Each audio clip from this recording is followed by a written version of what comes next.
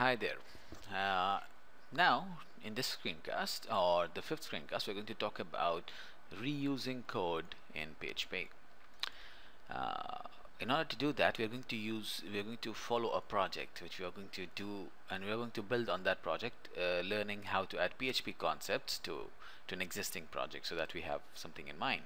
So, in order to work with me, if you want to work with me, you can just go to this URL, just drmisbah.net/screencast.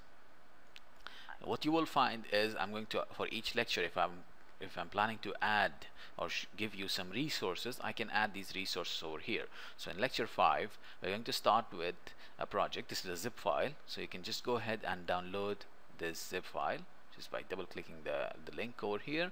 It is, yeah, it's downloading. So until it downloads, I'm going to show you something. First, okay, it's ready now, so I'm going to download this in my XAMPP folder that we did. So it's the E drive, XAMPP, htdocs. Okay, save.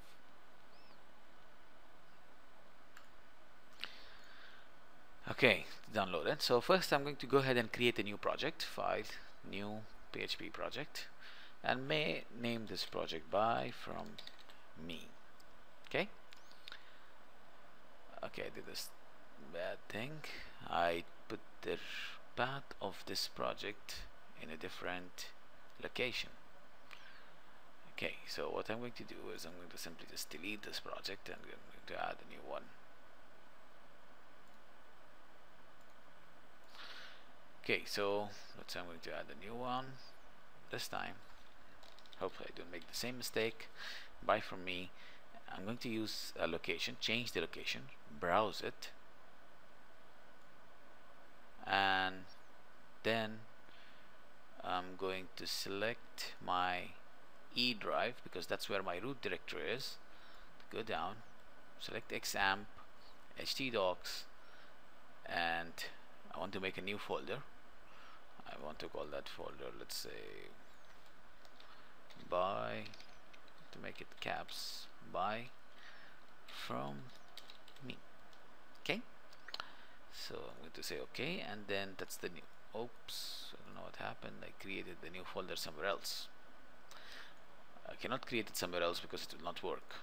I told you it has to be an XAMPP and htdocs with an XAMPP. So I'm going to select this, and then I'm going to say make a new folder, and then I'm going to say buy from me. Okay, from me, then select that folder, press OK. So that's correct. Now XAMPP htdocs buy from me. That's the folder I want my project to be in. Let's say finish, and that's the project that is added. Don't confuse it with this one. I'm just probably going to close the project so that it doesn't confuse us over here. So this is the one that we are working with. Okay, now to use that, let's go ahead to our XAMPP file, the htdocs, and then we saw that we just downloaded this from the website that I showed you. This is the website, drmisbah.net/screencast. So you can just download this project in order to work with me, and then go ahead and extract it over here. Right click on it and say extract here. You'll see that everything will be extracted in buy from me, the one that we created just now, which has some files, which has this NB project, fav icon file, and a CSS file with styles, and image files, some image files that already available within the code. Now, so there is one file already created for us, which is index file. So I'm going to go ahead and see in my project that is already added. So I'm going to open this index.php file, and you will see that actually the name of the file is index.php, but it's all HTML code.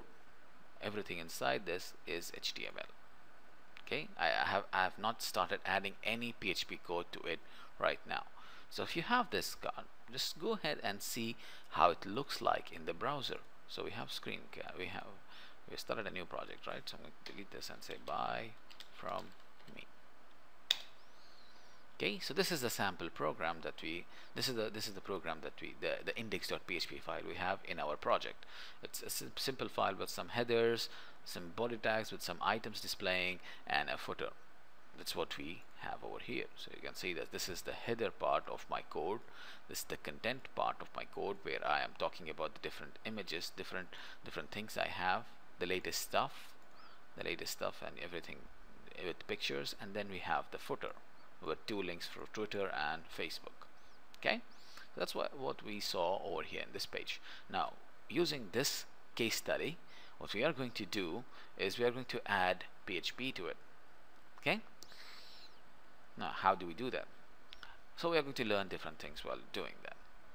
Now, as I told you in this lecture, what we are talking about, or in this screencast, what we are talking about is how to reuse PHP. Now see, whenever you are working with a project, whenever you're working with any project, you see that many times you have the header. You see this bar at the back? This is the header, the main type with the logo and some hyperlinks. This is the header. And then you have the footer, where you have the copyright statement, and then you have some links. The thing is, most of the time, most of the project, these 2 things always remain the same. I mean, you don't change them.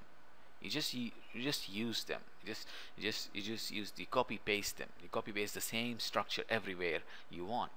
So that, for example, if your project has 10 pages, every page will have an HTML, will have a header and a footer, which have some things inside it. Now suppose that in the future I want to say that, okay, I decided to add one more link, one more menu item to my project. You know, you'll be in a bit of trouble, because in that case you will actually need to add that one item to all the 10 pages individually. Or suppose that in the future I told you that, okay, this now shows 2013, I want to make it to 2014. So if you have 10 pages, you have to go ahead and write that in all those 10 pages, which is not a very good way of doing things. So what we are going to do over here is to say how we can take out our common things into a different file and then just use them. So let's see how we can do that. And PHP allows us to reuse items from an existing, although HTML5 now also provides you with that scenario, but we are going to talk about using PHP. So let's go ahead and do something. Let's first create a new file, and let's call that file a header file. So I'm going to call that file a header.php file. Okay, and I'm going to do that in my Buy From Me project that I just created, and then say finish. So I have a header.php file which is empty right now. So I'm going to go ahead to my index.php file and copy everything from the beginning until the content. I don't want to copy the content, because the content is going to differ based upon whatever my project is, whatever my page is talking about. So my page can be for doing something different.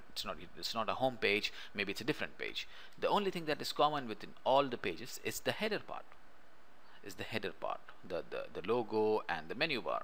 So I'm going to copy everything starting from the top of the page to this part, and I'm going to just cut it. Okay, I'm just going to Control X, cut it, and then go back to my header.php and then simply paste it over there. Okay, that looks good, right? Now I'm going to go back to my index.php page, save this first. Let's go. And then I want to go down, and I want to also remove the footer part, because this is also common in all pages, right? This is also common in all pages. So I'm going to go ahead and create another file, and this time I'm going to call that file footer.php. Then I'm going to say finish, and I'm going to go back to my index.php file, cut this the remaining part, which is the footer, and then come back to my footer.php and then just simply paste it over there. Okay, so now as you can see, I have a partial index.php page. You can see that when I run it, you will see the difference. See, it doesn't have any style, because you saw that what I was using over here is my styles were all inside the header. See, this is where my style is. This is where my style, CSS style, is.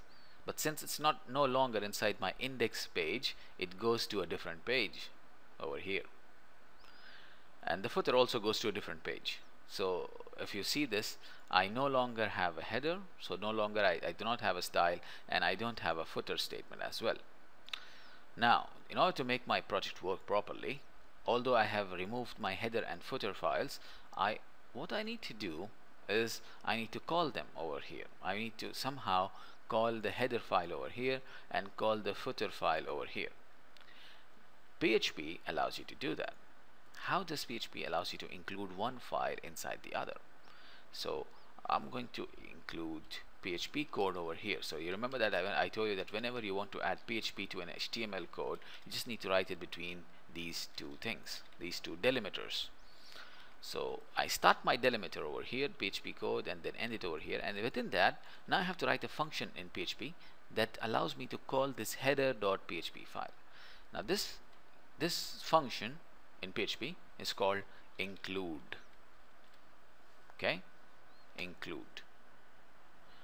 Now what this include does is it will call my header file within, it call any other file within an existing HTML PHP file. So I'm going to say include and then use header.php. You can use a quotations over here, or if you prefer to use brackets, because it's a function, I can actually call it using a function. Okay, so I'm going to even do that over here. Just call it using a function, because it's a string. I have to use quotations inside at least. Okay, so this is how I'm going to include my header.php within my existing file. So I'm going to save this now, and let's go back and see how my project looks like. So I'm going to refresh this. See, now I have a header. So I just added this line which says include header, and then it just simply adds that to our page. Okay, but still the footer is missing because I didn't add the footer, I just included the header. Now to add the footer, I can just simply go down, do the same thing over here to add my PHP code. So whenever I want to add my PHP code, I have to use these lines, and then I go down, and inside over here I have to do the include, call the include function. So include, and then this time I'm calling the footer.php. So I'm going to say footer.php, and I just simply save this. Okay, so I call the include function footer.php, and then I'm going to refresh this page, and when you go down, you see now I have the footer as well. So this way I'm reusing my code. I'm creating two separate files, and then now I'm reusing that code within over here. Now include is not the only function you can do this with. PHP provides you with two functions that actually does this job: include and require. There's a small difference between include and require. Let me show that difference to you. Now suppose that instead of using the include function, I use require. Okay, now for some reason my header.php file doesn't exist, so I'm going to just simply rename this to show you. Say okay, let's call it header1. Okay, so let's use it using include first and then see what happens. So suppose I'm including a file which doesn't exist. I'm including header.php which doesn't exist. See, I renamed it to header1.php, so I'm including a file where it doesn't exist. So I'm going to go back to my page and then refresh it. You see what happened? It gave me warnings. It gave me warnings that this file doesn't exist. Okay, now let's see what happens when I use require. Instead of using include, I'm going to use require. Okay, I'm going to save this again, and then I'm going to refresh this. You see what happened? The two difference between these two. Although the previous one using include provided me with an error, it still loaded the HTML part of the code, right? But the issue with using the other one is it doesn't even load the PHP page. It stops loading whenever there is an error. So that's the difference between using require and include. They do the same thing. They both do the same thing. They allow you to add an external file into your current file. They allow you to include an external file into your current file. The only difference is include will carry on running the project. It will just give you a warning and carry on running the project. But when you are using require, that means it will stop working your project. It will not display the HTML part of it. It will just stop the execution. So that's the difference. It will stop the execution. So it's important that you decide which one to use. If you want to show ahead your include page even though your file is not available, you can just simply use include, and then you can just simply say include, and then your file still's there, but it's not working because you don't have it inside. Okay, so that's how you reuse your PHP. It's in that. So now what is the so I'm going to go back and rename my file from header1 to rename it to header.php to get back to my project, and then save it. Okay, and then I'm going to go back and see what happens to my project, which should work right now. So it's working. Now what I need to do is I'm just going to okay, so what's the main advantage of doing that is, suppose now I want to create another page in my project. So let's say I'm going to create a new file in my project, and let's call this file contact.php. Okay, so I'm going to create a new file in my project which is called contact.php. Now this new file also is going to have a header and a footer. So whenever I'm doing that, I don't need to write the PHP. I don't need to rewrite the header and copy paste the header. I just simply need to say include, and in that case I'm going to say header.php. okay, and simply again I'm just simply going to say PHP include footer dot PHP, and that's it. I mean, that's how my code will look like in the beginning, and then I can add whatever body that I have for the code. So if you just go ahead and see how my code looks like in contact.php, you can see that it has a header and it has a footer. The body is missing because I didn't write it up till now. So this is how simple it becomes to write a new page in your project if the header and the footer remains the same. And that's the case. Whenever you have something, you actually have the same header and the footer, and that's how you do that. So I'm just going to complete this using my HTML code, which says div, and I have a class over here in this case called content. Okay, and then within that class again I have another class called section, and within that div again I have another div, and this time this one is called wrapper, and then in that case I'm going to just say h1 tag and say contact or contact me. This is some HTML code that I have just written just to simply show that this is my body part of the page. And then I'm going to go back to my page contact.php and see this is what happens. I have contact me page written over here. Okay, so this is what happens when we simply just want to reuse our code inside the page. Okay, so you can hear my son actually talking at the background, so I'm just going to finish it right now, and then we're going to resume back to the next screencast where I'm going to talk about how to use variables that we learned earlier in this project, and some issues with the current way of working this, and how we can actually solve that problem. Okay.